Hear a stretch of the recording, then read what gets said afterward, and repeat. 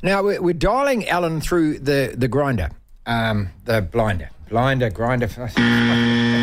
was just thinking about my Friday. No, I wasn't. Don't even start there. 5050 on the text if you want it. No, what do we say? Don't even start there. But we have a specific time to call Allan, and what happens is we phone this number, and then he answers the phone at the end of it. And a lot of the sports organisations do it these days, so that what happens is then the interview is recorded, and they kind of can tell, see, hear what you chat about, all that kind of stuff. And also it means that, you know, us tossers in the media don't get the actual personal cell phones of these guys, so we don't stalk them and bug them and everything else.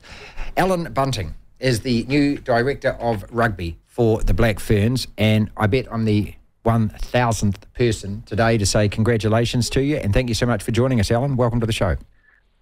Oh, thanks, Martin. Yeah, here you are.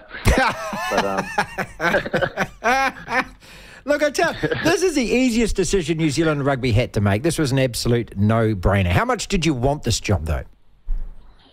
Yeah, well, for me, I never sort of look too far in the future. Wherever I end up, I try and put my energy into that, and you know, when I get to the end of that, I look to see what's next. And you know, after my journey and what just happened with that World Cup, and I could just see the potential in women's rugby, and you know, that's where I wanted to be. Yeah, so talk us through that, because you've coached, obviously, the Black Ferns Sevens to absolute glory and everything else. Why the women's game, and would you ever, you know, transfer these talents, these skills, this nous to the men's game?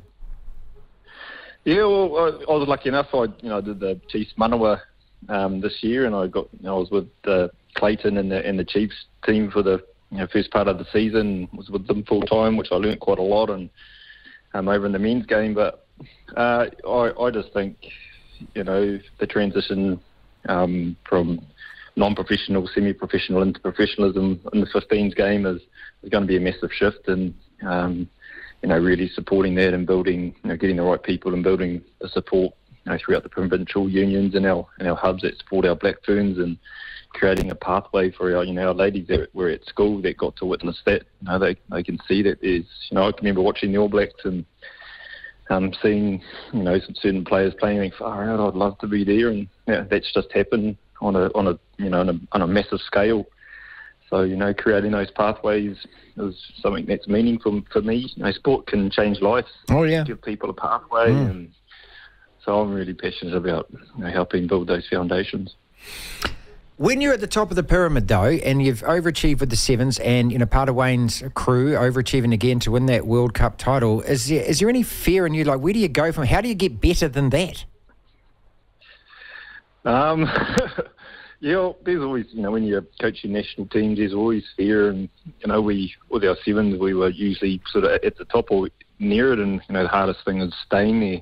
So I think it's a bigger challenge than, you know, coming from far behind. You know, the expectations are to be better, and you know, I think there are, you know, lots of room that we can improve. And you know, I probably talked about it. You know, we had 32 ladies that got to experience that. You know, we need to build depth and have a whole lot more. And when you've got people chomping on your heels, you know, it drives the performance at the top. So, you know, I think there's, you know, still a lot more growth.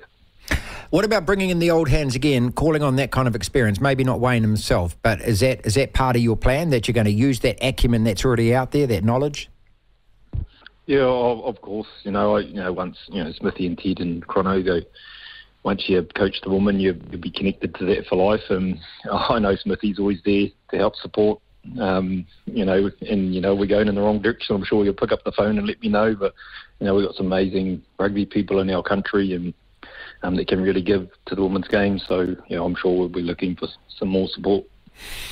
I hope New Zealand Rugby are onto it in terms of your fixtures. I know we've got a couple against Australia, but we all want to see England and France out here, or we want to see our team playing England and France. Do you know if that's in the pipeline at all? Yeah, it's definitely in the pipeline, and I think it's, you know, near to be confirmed. But you know, a crossover with the Six Nations is something that's nearly finalised. So, you know, that'll be great having that each year. I was at the stadium. I was at Eden Park for that match, mate, and it was only one of the greatest, you know, things I've ever been to in New Zealand sport. The hairs on your back of your neck, I bet, raised up. There's something about that. It was different from watching men's rugby. It was a different atmos, wasn't it? Yeah, it was. I'm quite used to it. You know, I've used to being around our ladies, and I wasn't up in the crowd, so I didn't, I didn't feel what you guys felt, but I've certainly heard about it. So I know for us it's our responsibility to continue on, creating safe environments so our ladies can really be themselves and let go of all their fears out on the field and be free. Are you a coach or the director of rugby, and what's the difference? I don't know, but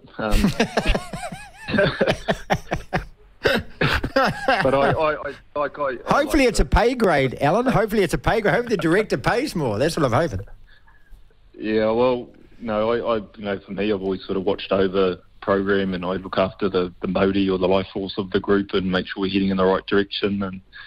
And that's what I've sort of done with the sevens, and and I'll do that here with this team. Is this your dream job right now? Yes, it is. I'm certainly very honoured, blessed, privileged to be in this position right now. Okay, so how does it unfold? What's the first couple of weeks, first couple of months on the job? Obviously, Super Rugby, Picky, you've obviously all eyes on that and watching those players? Yeah, I'm really excited about that. There's a whole lot of new talent there.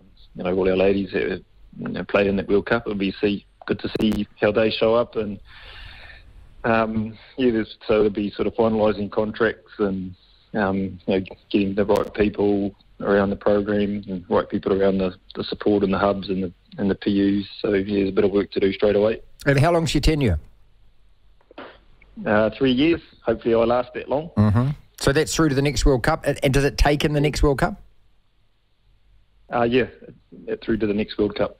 All right. Well, congratulations again, mate. I just think it was an absolute no-brainer of an appointment. You're the right man, right place for the right job. Congratulations. Oh, thanks very much, Martin. Appreciate the support. Yeah, I appreciate the fact that you answered the phone and talked to us as well. Thanks very much for doing that.